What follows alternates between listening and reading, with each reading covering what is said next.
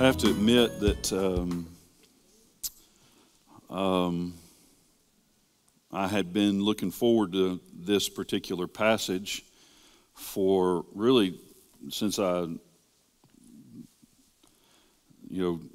felt directed to preach through this discourse, because this passage has what really is my favorite verse in it. I know that I say that all the time, this is my favorite verse, but this really is. John 15:16 it just struck something in me at a young age, and it really is what I would consider a life verse. But I have admittedly felt a different direction in how I'm going to preach through this passage. And in the course of it, I've shocked myself just a little bit at how passionate I've found myself concerning this topic. I'm going to talk about a topic for a few weeks from these verses. It's the topic of friendship. And if you're familiar, I know it's not Christmas time, but if you're familiar with the movie It's a Wonderful Life, George, the main character, played by Jimmy Stewart, is led through a vision of what the world would be like without him. And his guide through this vision is an angel in training by the name of Clarence. At the end of the story, George, of course, has this epiphany of all the good that he's brought to the world and the blessings that he's received as a consequence of it. And he notices a book laying on the table in front of him, and he picks the book up. It's a copy of Tom Sawyer. And on the first page is a message from Clarence, which is actually a quote from Mark Twain. But the message is this: no man is a failure who has friends. Mark Twain, from everything you can see, is pretty much an abject heathen, but he really got that right. No man is a failure who has friends. And I'm blessed to have many good friends. I know the value of it, but one of the reasons I know the value of having good friends is because I've also known what it means to not have hardly any. I had a number of good friends as I was in high school growing up. Those are the first significant real relationships that I think made a mark on my life. One good friend in particular. And we encouraged each other in the Lord as we grew together through our later teenage years. But I went through the majority of my 20s without any close friends to speak of. I've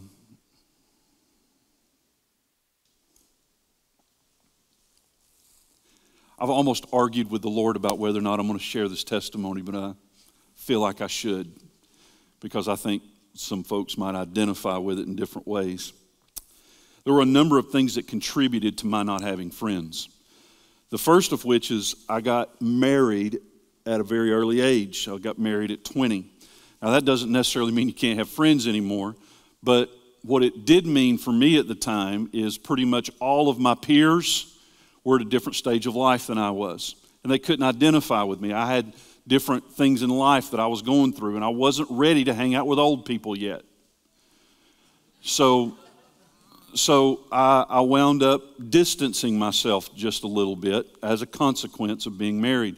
Then, to make matters even more complicated, I had my first child at 22, and maybe some of my peers might have been getting married at that point. However, I was to the point where I had a child to raise, and by the time I was 23, I had two.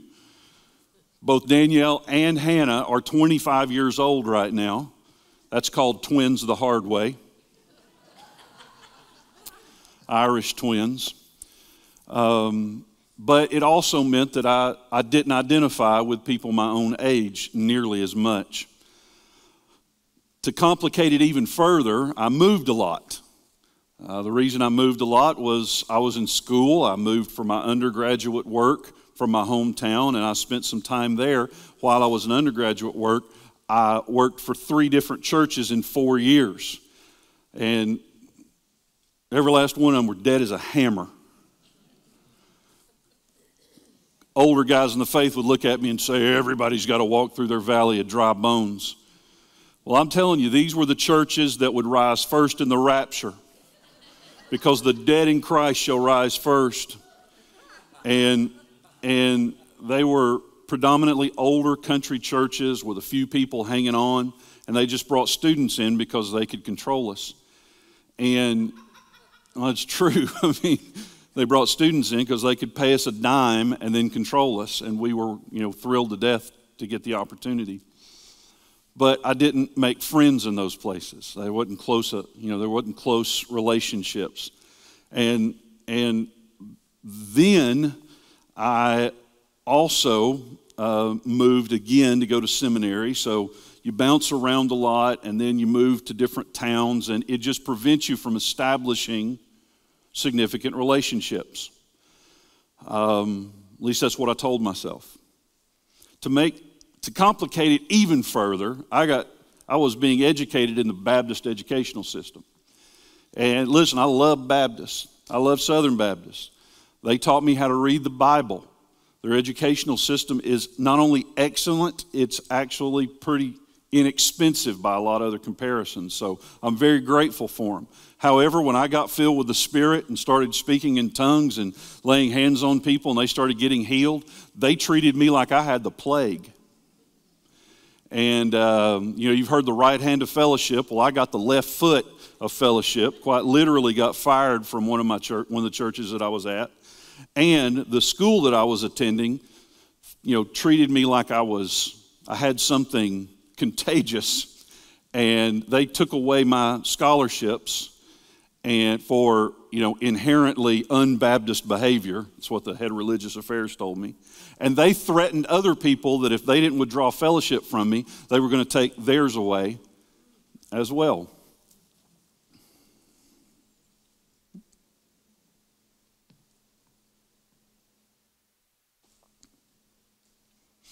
I'm totally over that, by the way.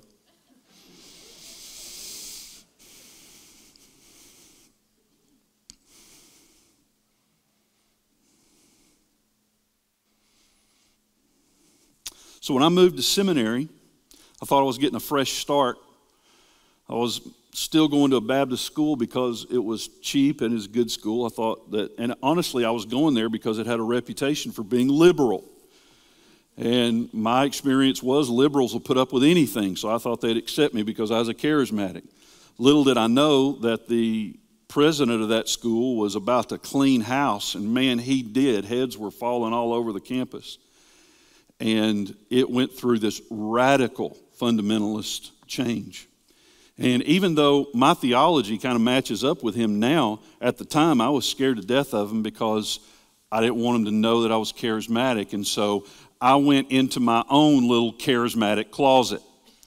And I tried to stay in that closet for as long as I could. And during that time, I literally sat down in class with the intention of not saying a word to anyone.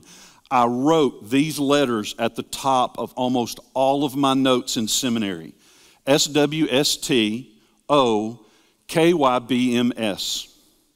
Means nothing to you, but this is what it means to me. Speak when spoken to, otherwise keep your big mouth shut. I was intentional to not let people get to know me because I was certain they would reject me, if not castigate me for it. So I withdrew. And I'm very naturally an introvert. You may not know that when, we're hanging out here on a Sunday morning, but I promise you, I can sit in a crowded room and be very comfortable not talking to anyone. I can be very comfortable for days on end without other human contact. And I know some of you use introversion as an excuse to be a cold fish. Well, this is the wrong well if you're wanting to pull up a bucket full of sympathy when it comes to that, because I've fought against that. But during that season, I reverted to it and I became very introverted. And one of the downsides of that unintentionally for me was how I came across was not like a shy person. I came across like I was aloof. I came across like I was a snob. I came across disinterested. And that certainly wasn't the case. But by the time I got to my late 20s, y'all, I had no one outside of my immediate family that I could share any significant aspect of my life with. And there is no more lonely place to be than in a crowded room. And in crowded rooms, I sat there by myself. And it wasn't because the world was mean. It was because I did that to me.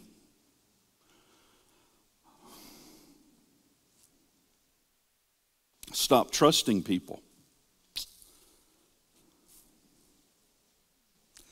I looked around and I thought pretty much every relationship around me was a sea of casual, disposable acquaintances. No real friends. I know this probably isn't very emotional for you, but it is for me.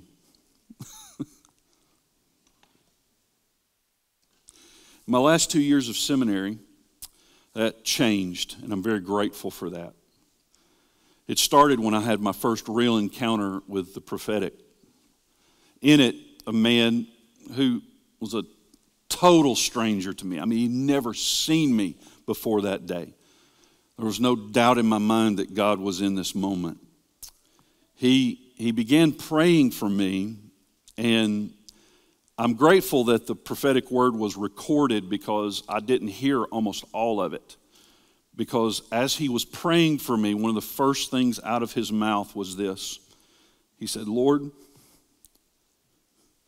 I pray that you would help this man to not feel like he's on the outside looking in.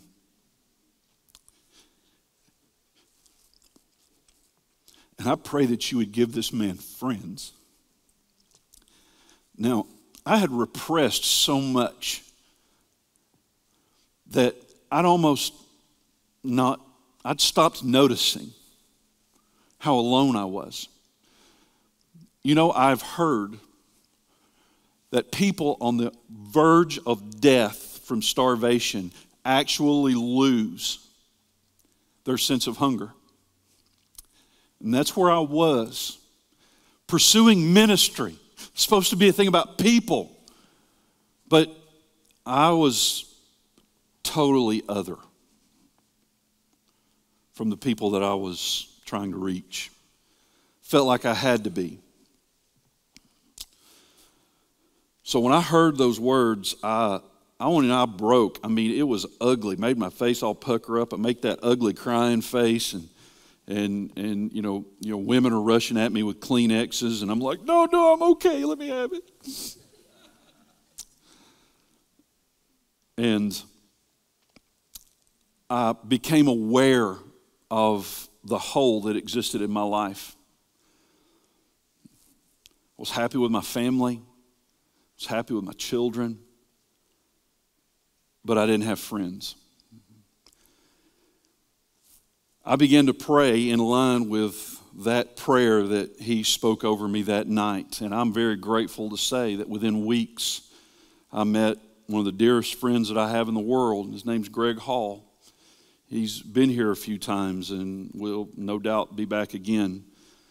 But we developed a strong friendship that endures to this day. And from that time until now, I can testify to you that the Lord has blessed me with some incredible friends. Friends who the Lord has used in my life to make everything about it more vibrant. Friends who, in all seriousness, have been the difference between living and dying for me. The difference between being delivered and being destroyed by the stuff of life. And I am grateful, I am thankful, and I praise God for the people that He has redeemed and brought into my life. I am profoundly thankful.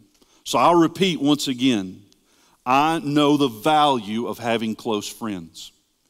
I wonder if you do. Sociology bears this out. There was an Australian study of people in their 70s that showed that people who had a strong friendship group other than family, a strong friendship group, lived 22% longer than those who didn't. It actually had a direct correlation to their longevity. And per this report, friends showed to be more important than even family when it came to living a long life. Close friendships have been shown to measurably reduce stress and all the health concerns that go with that. I read a study this last week that showed that not having friends was just as unhealthy as being overweight and as smoking, as far as its negative effect on your health. But in spite of this importance, and I can trace it through the scripture, and you can trace it through sociology and psychology as well. But in spite of its importance, I also know that true friendships are one of the things that's being lost in our culture. There was a 2004 study by the American Sociology Review. I know that was 15 years ago, or 18 years. No, it is a while back. But I know it was a while back, but hear me, I think that it's gotten worse since then. But back in 2004, it showed that the number of non-family confidants, that's people who you really share life with, the number of non-family confidants had dropped 30% in the previous 20 years. There's nothing that suggests that's gotten any better since then. A full 80% of those that responded said they had no one outside of family that they could discuss serious personal issues with.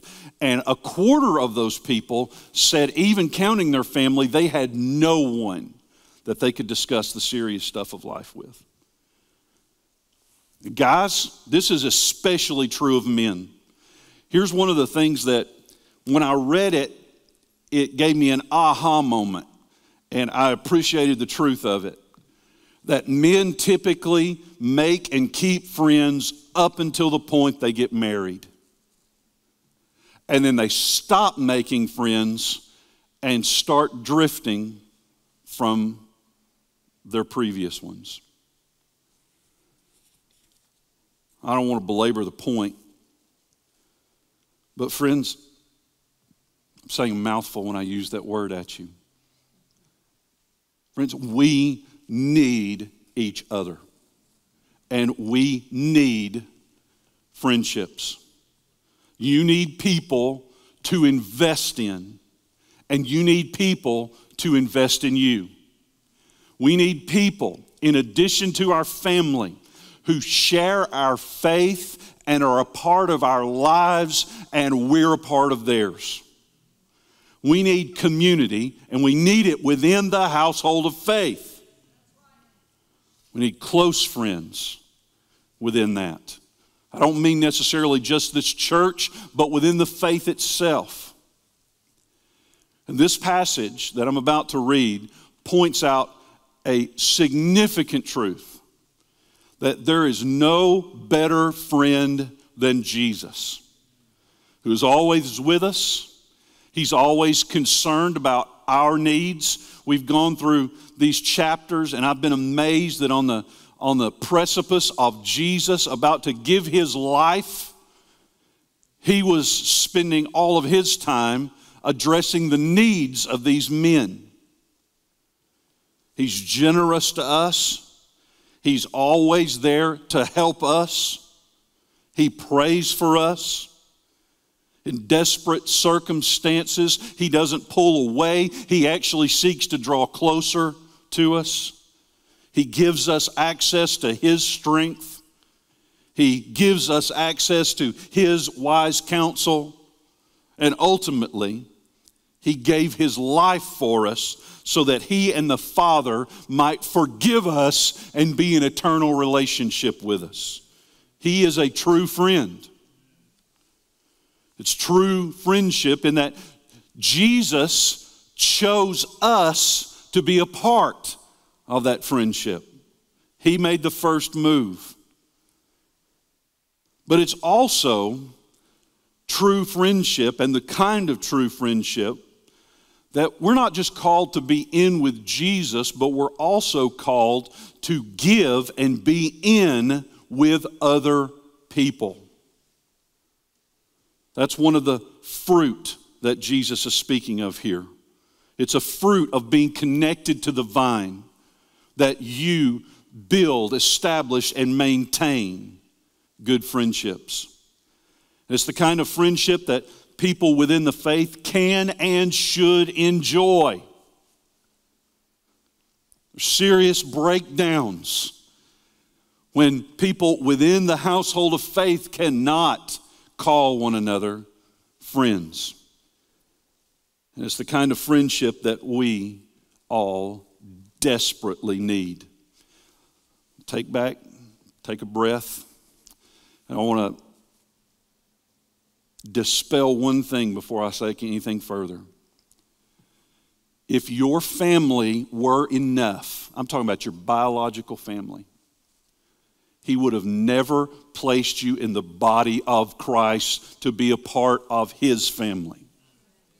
I am grateful for my family, and I'm very close with them. It's a miracle of the grace of God, the depth of the relationship that I have with my children. And I am grateful for it. But I need more from them. I want you to know that my kids don't need me as a friend. They need me as dad. It's one of the great, I don't care if they ever say, Dad is my best friend. Now, we ain't gonna girl talk. Okay? Dad's gonna be dad. And they need me to be dad. And I need what they can give as well, but I need more. And you need more than what exists just within your biological family. That's part of what this passage is really about. It's about valuing Jesus as our friend, and that's very important. But it's also about learning from Him to build and maintain many good friendships alongside a few close, intimate friendships from within the body of Christ. Now, that was a long introduction, but it brings me to my passage. John's Gospel, chapter number 15, beginning in verse 12. This is my commandment, that you love one another as I have loved you. Greater love has no one than this, that someone laid down his life for his friends. You're my friends if you do what I command you. No longer do I call you servants, for the servant does not know what his master is doing, but I have called you friends. For all that I have heard from my Father, I have made known to you. You did not choose me, but I chose you and appointed you that you should go and bear fruit, and that your fruit should abide, so that whatever you ask the Father in my name, He may give to you. These things I command you, so that you will love one another. Let's pray together. Lord, I would ask that the Spirit of God would superintend the preaching of the Word and the hearing of the Word today, and it all might be for your glory. In Jesus' mighty name. In the previous passage, we saw the last verse, verse 11, was actually the key to understanding all of it. These things I've spoken to you, that my joy may be in you, and that your joy may be full.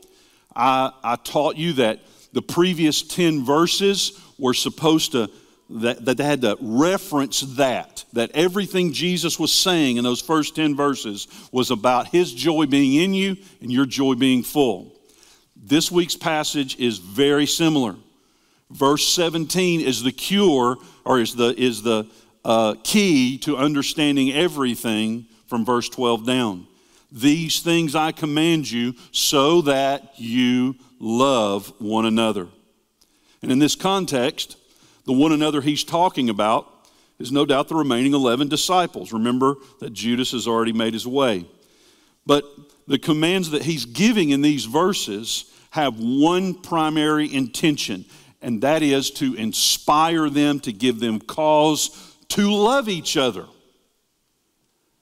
And as you look closely, I pray that you do hear this isn't suggestions that Jesus has given. He very intentionally uses the word command twice in this passage.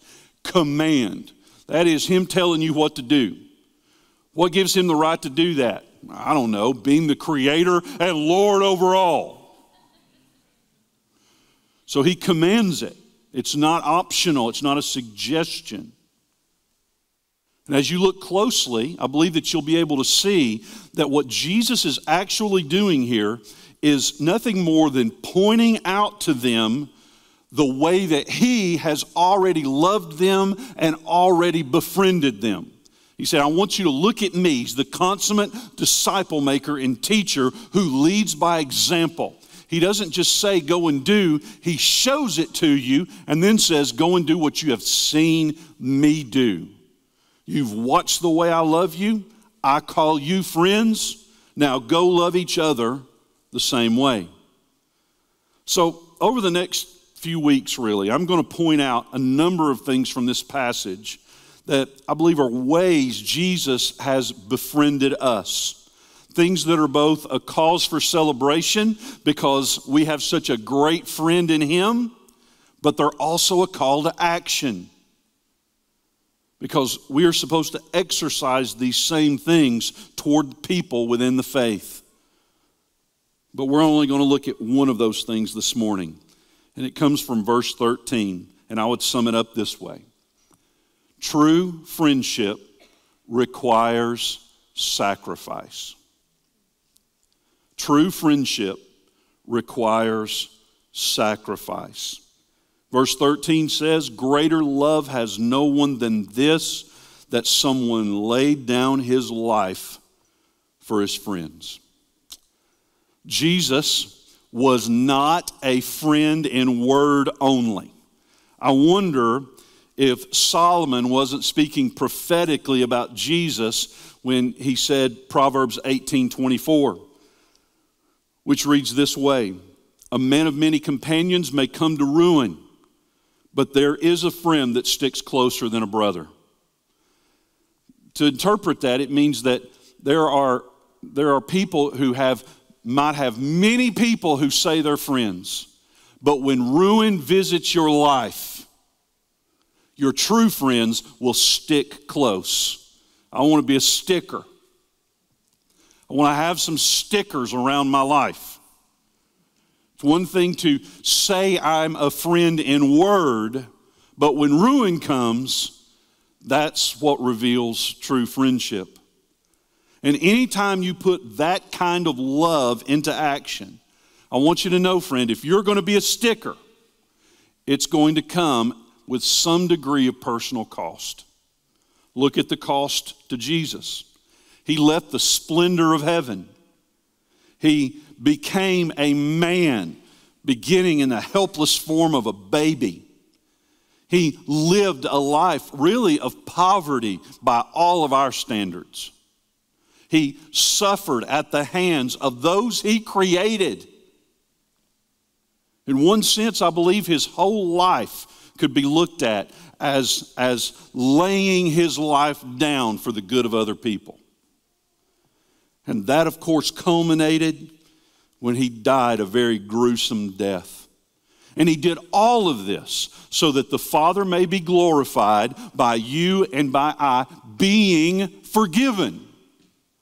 He did it to give us an example of righteousness, and he did it to suffer the punishment that you and I deserved. That's what happened on the cross.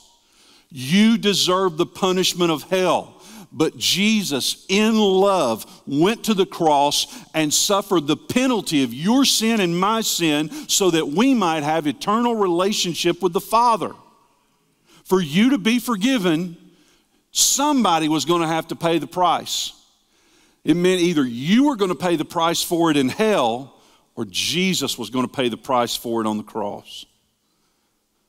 I'm grateful for the price that he paid.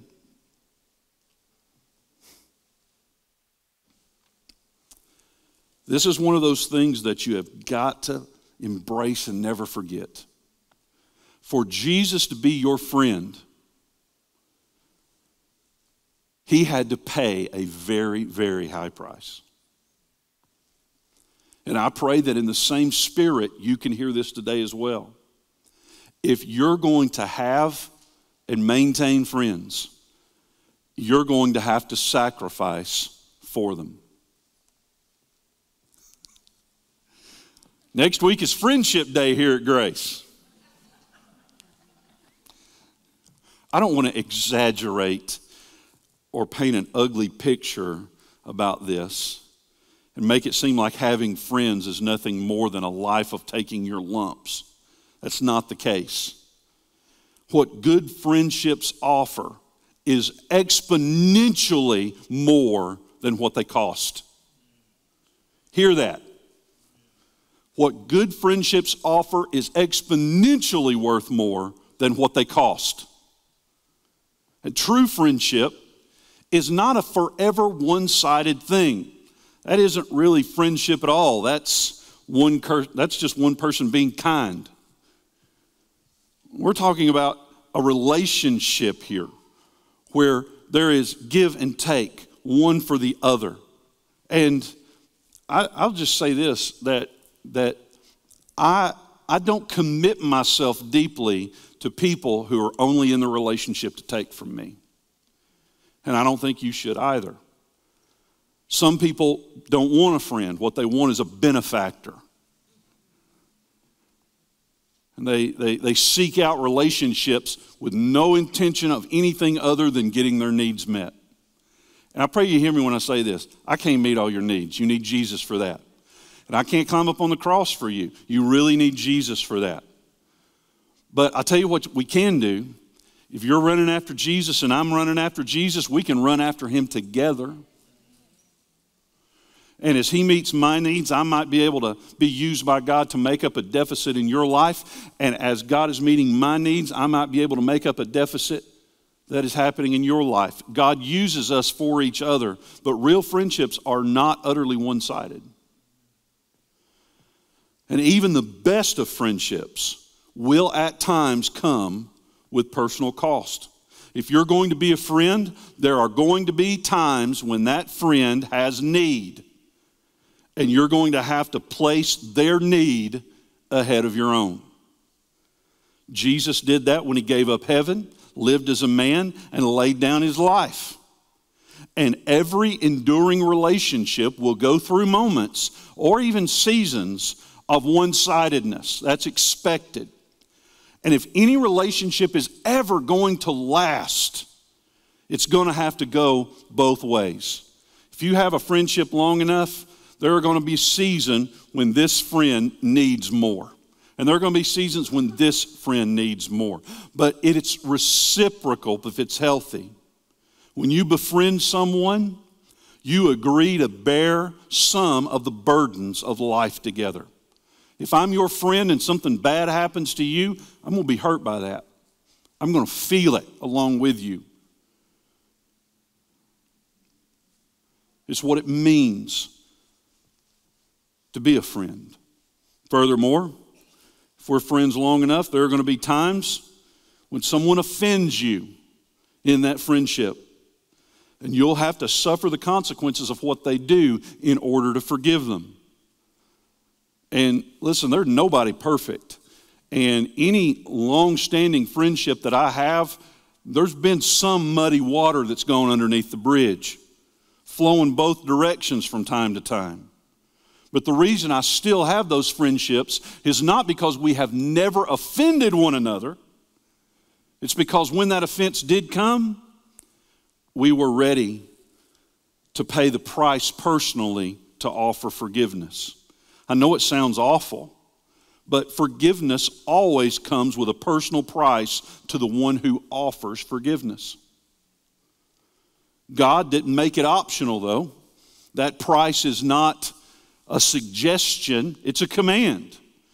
But I would say that it's a benevolent command because unforgiveness is profound profoundly unhealthy. It's profoundly destructive. And it will not only affect the relationship with the person that you're offended with, but it will poison every single relationship that you have and affect much further reaching than you could ever imagine. It'll even affect your relationship with God. It's madness to live in unforgiveness. It's like drinking poison and expecting somebody else to die. God loves you too much to let you be at peace with living that way. He loves you too much. He doesn't want you to suffer the consequences of unforgiveness.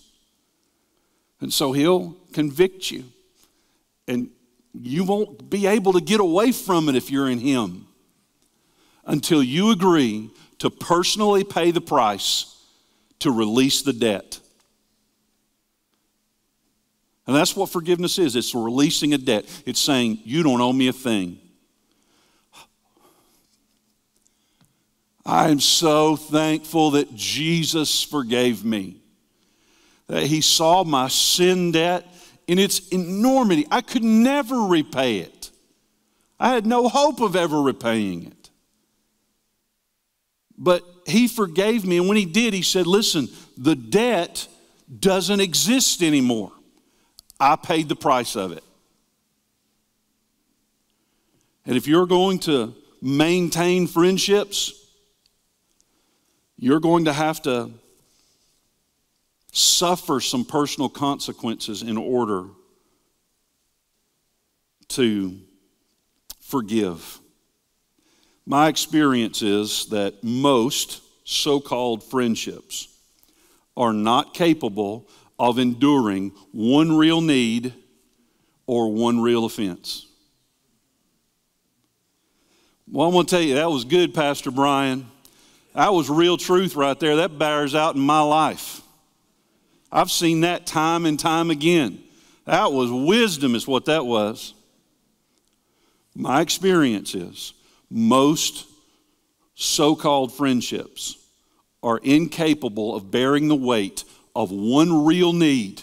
I mean a messy need, a hard need, the stuff that life deals to all of us from time to time. But most so-called friends won't be able to endure that one need. And furthermore, most so-called friends won't be able to endure one real offense. I'm not talking about that little shirt sleeve stuff that may bug you, but you know you can get over. I'm talking about the hardcore stuff, y'all. I have hardcore offended some of my closest friends. The reason they're still my closest friends is because they paid a price to forgive me. They ate it because the friendship was more valuable. I've done that with others as well. I'll be honest with you. I'd rather be on the side that's offering forgiveness. I hate asking people to forgive me. I really do. I love being magnanimous, though. Yes, I forgive you. Hallelujah. Sometimes it's really hard, though, isn't it? My experience is that most so-called friendships can't endure even one. I've had some people that were so close to my life, y'all. Invested in my life. I invested in their life. And I would have thought we were lifelong friends. But the relationship could not endure one offense. If you're going to have lasting friendships, it's going to cost you something. Because I'm going to have need. I'm going to be offensive. And I believe Solomon got it right. Proverbs 17:17 says this: a friend loves at all times, and a brother is born for adversity. Somebody who's really a friend, when the hard time comes, when the hard thing comes, they knuckle down and say, I was born for this stuff. Have you got friends like that? Are you a friend like that? I hope so. But I also hope that the Lord is gracious to give us more. I'm going to have to treat this like baloney and just cut it off where I get to. I want to diverge for just a minute and tell you how I view friendships, because I think it helps to work this out practically in life. Because there are different spheres of friendship in life. And that's normal and it's natural. And for the sake of clarity, I want to divide these friendship spheres into three. And I want you to picture them almost like concentric circles that get smaller as you get closer to the middle. The largest first level and sphere of friendship is what I would call those acquaintances, those people who are casual friends. They're the types of people that you simply know who they are. You know only trace aspects of their life. You haven't really reached the point of sharing the deeper aspects of yourself with them. These are the people that you know at work, you know at school, you know at church, but you know seldom otherwise. The types of people that are only one step above an acquaintance. And most of the friends that you're going to have in life are going to be this type, the big sphere. The next step in would be a sphere of friendship that I would call the familiar friends, the gang, the people you hang around. They're the type of people that you frequently associate yourself with. And you might not share your innermost secrets with them, but they're still people that you know and at some level trust and at some level know you. I think the distinction at this level of friendship is when you start becoming willing to spend time with them outside of an institutional setting, such as school or church or work, places like this. You do stuff together. And it's very likely that you are going to have significantly fewer of this type of friend in your life. And finally, there's that last circle, the one in the middle, that I would call our most intimate, our best friends. These are the people who really know you. They're intimate friends, those with whom you're personally involved and emotionally attached at an incredible level. They're people with whom you share the innermost aspects of your life. People with whom you choose to spend the majority of your free time with outside of family. They're people with whom you would trust your life without question. Generally speaking, you're going to have very few of these types of relationships in your life. I don't know if that's a bad thing or a good thing. I just observe it to be true. And however, these will, for the most part, be some of the most significant relationships of your life. They might be few, but they're powerful. I think I can spot these different levels of friendship in the life of Jesus. He had a lot of casual friends because Jesus acquainted himself with huge crowds of people who would have said of themselves that they know him. But he had a smaller group of familiar friends. Jesus spent the majority of his free time with 12 men. And he made investment into them. But even among those 12, he had a group of intimate friends. And you see it peppered throughout the Gospels that he spent his most intimate times with Peter and James and John. So Jesus even is a great example of how we have friendships at different levels and different spheres. I bring that picture up to you because I need to make this point. Everybody is not going to be your best friend. Just because you're saved does not mean you're automatically best friends with somebody. And nowhere does God command that level of intimacy with everyone. Some people simply don't have the trustworthiness or maturity to be good friends. And it's okay to recognize that about them. And furthermore, or recognize it about yourself. And furthermore, some people are the best in every way.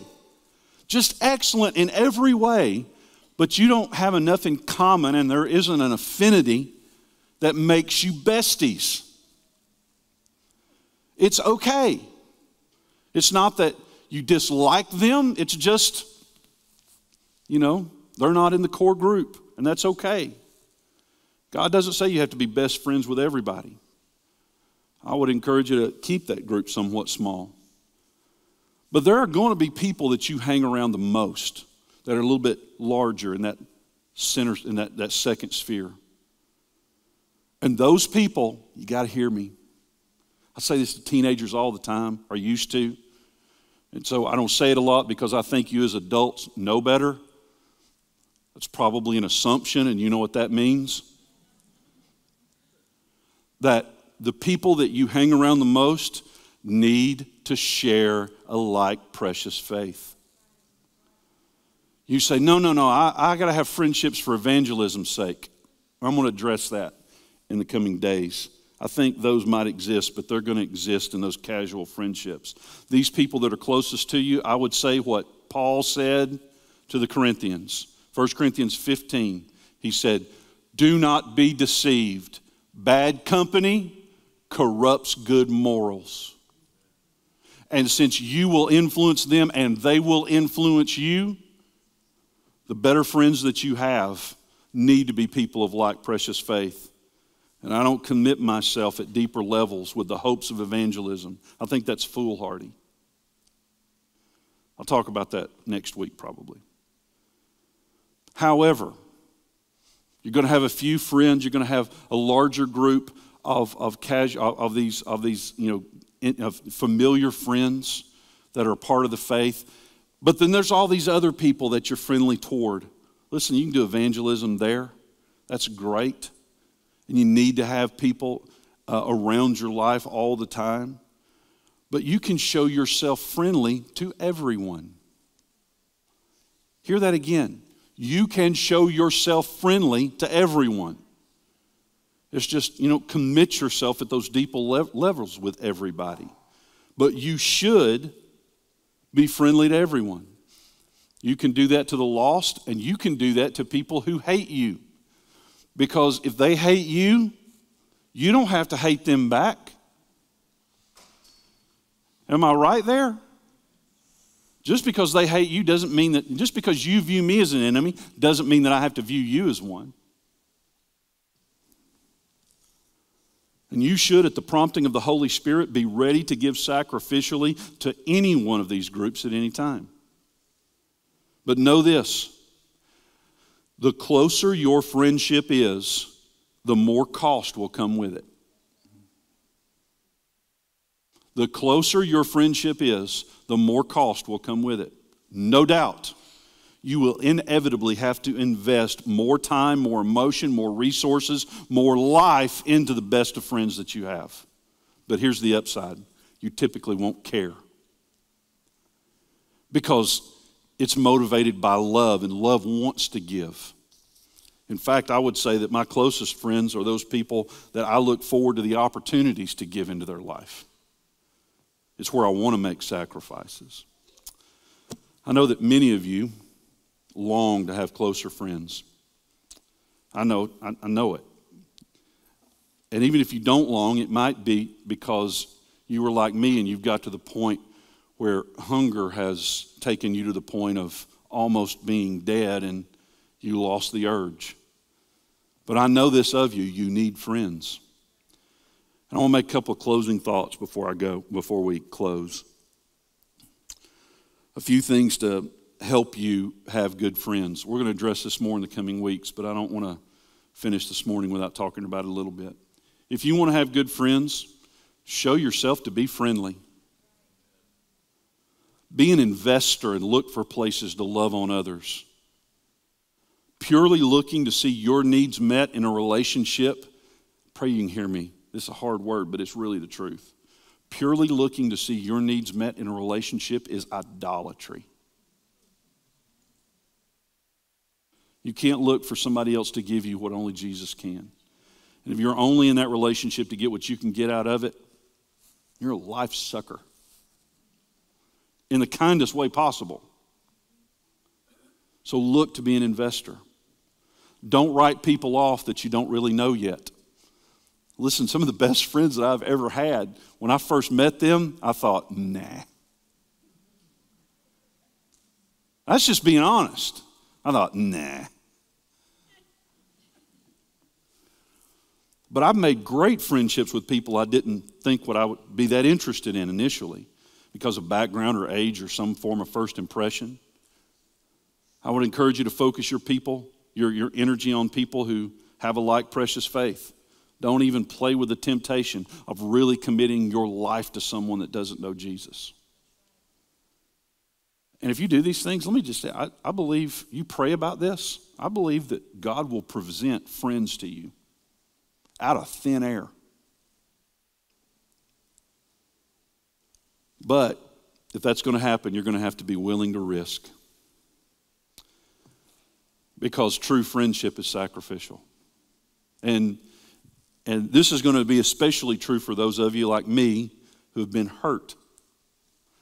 Because in our pain, we recoil and say, nobody's going to do that to me again. Well, rather than letting somebody else hurt you, you're hurting yourself when you do that. If you're scared that if people really knew the ruin of your life, I'm not talking about the Sunday morning facade that we all put on. Y'all look good, by the way. I mean, just on the surface, good job. But is there something in you that says, if you really knew the ruin of my life underneath that facade, you wouldn't love me? There's no way. Well, Jesus did. And the same love that was on Jesus is available to us. And so I would encourage you, why don't you trust the body of Christ to behave like Jesus? Take a risk. Take a risk. They might reject you. You might be totally right. And for that reason, I would encourage you, have you ever met that person, that abject stranger, and within 5 minutes they're telling you the intimate details of their life? It's like, honey, I don't need to know that. I may never need to know that. Why are we talking about this? But you know what I see when I see a person like that? I see a person who doesn't have a good friend. And they're so desperate that they're just indiscriminately trying to find one. And they freak people out because they're coming across as just two. So don't be indiscriminate, but I also encourage you don't venture too quickly. Get to know somebody before you venture too much into a relationship. But a good friend is always worth the risk. And every worthwhile relationship that I've had required some level of emotional risk on my part. But I can say without question they've totally been worth it. I let my struggles and my pain isolate me.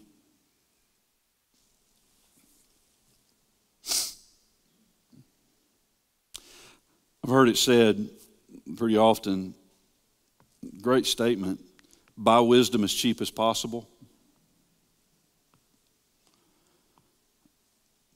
Well, learning my need for friends and learning how to have and be one cost me my 20s.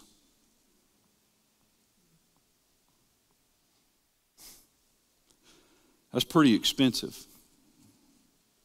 I wonder what it's cost you. Well, I just want to say that any price I've paid to have the friends I have now is worth it. I wish that you would learn from my mistakes rather than having to suffer through them yourself. But I want to leave you with this assurance. In spite of all your hang-ups and struggles, Jesus still calls you friend if you're in Christ. And He's modeling friendship for you by being the best of friends. It almost sounds disrespectful to call Him my friend, doesn't it? He's Lord. Well, here's the deal. He called you friend. He made the first move in that. And I believe that you can have other friends as well. But it starts by deciding to be a good friend. And I believe it starts by embracing the fact that friendship requires sacrifice. But it leads to true treasure. It does. Let's bow our heads today. Lord, this is shockingly how emotional this has been for me. And if this is tapping in to anything within our body, I pray that today that the Spirit of God would bring salve and give us some instruction, give us some direction, bring healing and direct us. I'm thankful to have you as a friend, and you're a great friend. There is no greater friend. What a friend we have in Jesus. All our sins and griefs to bear. I'm grateful. But Lord, you didn't call us to just have you, and I pray that you would just give us some personal wisdom to see those places where we might have not shown ourselves to be friendly, or we right now might not be showing ourselves to be friendly.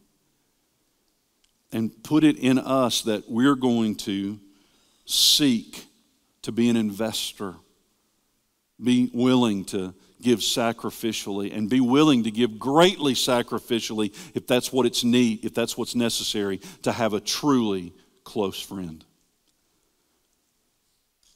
And Lord, we call this family, you know, the church of God, the family of God. We call it family, but so often brothers and sisters don't even like each other. Lord, I pray that you would draw us closer to one another by inspiring each of us to live as sacrificially as you direct us to live. We don't give everything to everybody, I know that, but we're open to you directing us to give sacrificially to anybody. And I pray for those who don't feel like they have anyone here, that you would move on their hearts. You would open up heaven and pour out blessing on them now, and you would in front of them cause invisible doors to open that leads them to the dynamic, necessary relationships that you called us all to. Lord, may it be so. And may it be so in Jesus' name. Amen.